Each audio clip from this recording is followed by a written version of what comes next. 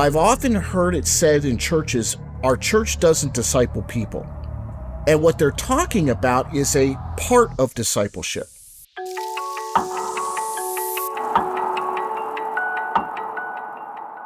What does biblical discipleship look like practically at the local church level today? What ought it look like?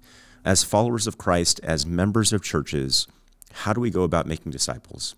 Where I would start is this.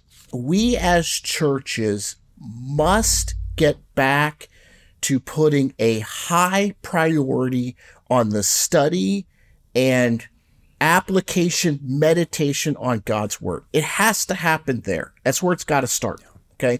So one of the features of my book I talk about, it's a key feature in discipleship, is we have got to elevate God's word again to the priority of what it is. It has to be our standard of faith and practice, and not just in theory and not just in word, but in practice. How often are you in God's word? How often are you personally studying it?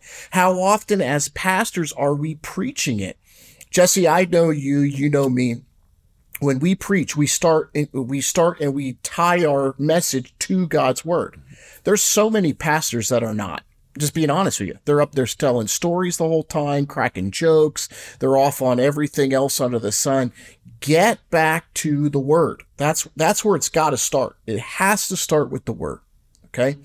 But then in practice, so that's my overall challenge for the church. So oftentimes, like in a small group or a mentorship group, we'll talk about sports, we'll talk about the weather, we'll talk about our favorite sports team losing, which is a sensitive subject to me tonight because my Philadelphia Eagles got pounded yesterday. So the bottom line is we talk about all these other things, and then the actual study of God's word is like 5 minutes in there. Okay, that's not discipleship, okay? It has to be rooted in the word.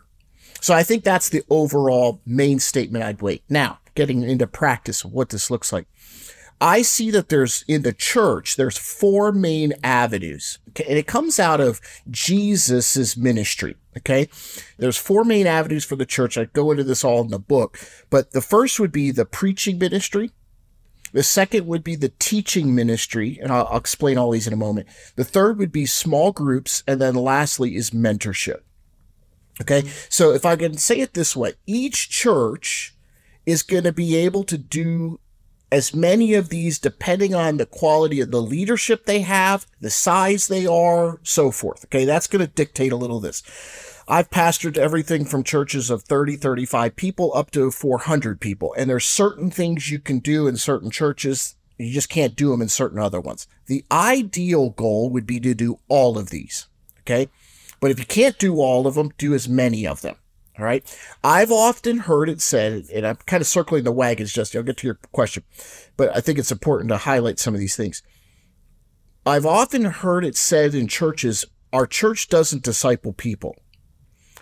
And what they're talking about is a part of discipleship. Okay, when I teach my classes in seminary, the concept of discipleship is more of an umbrella term. Okay, it's kind of a blanket term. Underneath that term is spokes or ribs or supports. Okay, now, not every church can do all the supports. But when Jesse opens God's word, when you think of discipleship is learning from scripture, internalizing it so it changes the way I live. That's done through the preaching ministry. Okay. As you open God's word and challenge the heart, there's a level of discipleship that happens at that level. Now, granted, it's not the most personal, okay, because we got to appropriate right to my life. But there's certain things Jesse can cover in discipleship on a broad scale from the pulpit. So the pulpit ministry is the first avenue. Then you have your teaching ministry. That's titled ABFs or Sunday school or depending on college ministry, teen ministry, where you're in God's word studying it together, usually in a classroom setting. So when you go back to the pulpit ministry, exemplified in Christ's ministry, you had Jesus and the crowds. There were many messages Jesus preached to the crowds, to the audience, to the broader disciples. In the teaching ministry, there's a lot of times Jesus would teach the 70 or the 72, okay? And he taught a more specific group, and there was a different level, a deeper level of teaching. There was a deeper level of even service. And so some of our ABF, some of our Sunday schools are, ministry teams, but that's another level of discipleship in a church. A third avenue for a church is small groups. Okay. Now, there's some caveats there with small groups. They can be very effective. Sometimes they can get off the rails as well. So there's got to be some governance is played on there. But small groups is a critical part of discipleship in that I can get more personal. I can talk to couples. Couples can bounce things off of each other, or a group of 4 or 5 of us can talk through things on a level that I can't talk at the preaching ministry. Does it make sense? Like, Jesse can't come down on the second row and say, hey, what does this look like tomorrow at your workplace? Okay, you might be able to, but that's probably going to offend a few people. All right. So when you get to that small group, it becomes more personal. So a healthy church obviously is a strong preaching ministry. A second avenue is a strong teaching ministry. Third avenue is this idea of a small group. You see that exemplified with Jesus when he's talking to the 12. And then you have this final avenue where you get real personal, and that's mentorship. That's one-on-one or one-on-two, one-on-three. Once you get above 3 or 4, now you move into small groups, but this could be 1 with 2. I would put, a lot of people go, where do you put counseling, marital counseling? Right here, okay? Marital counseling is specific or advanced discipleship where I just targeted on specific issues in their marriage or in their home.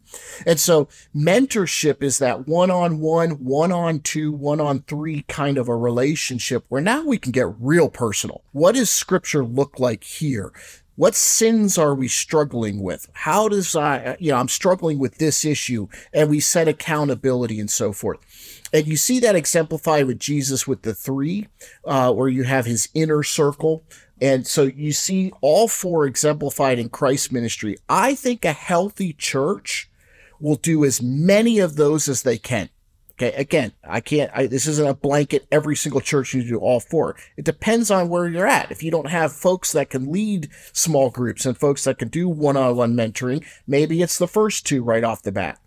But in a larger church setting, a healthy church will have a strong preaching ministry, have consistent multi-tiered teaching ministry, will have small groups that are taking place on a regular basis, and will have one-on-one mentoring, counseling, challenging, so that a believer is growing in all areas of the walk.